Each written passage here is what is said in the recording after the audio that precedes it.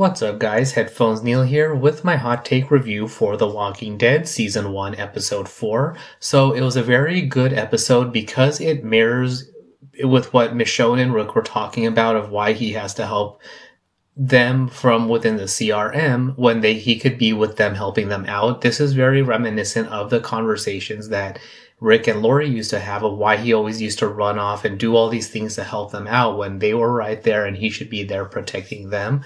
So Michonne basically does the same thing, calls him on it, does a little bit of reverse engineering, guilt trip and all that to the point where she realizes that the CRM has programmed him and beaten a lot of the life of what Rick used to be like out of him. So she has to basically deprogram Rick and take the CRM out of him to get him to be the way he was. And it looks like we got that. So we'll see how it goes from there.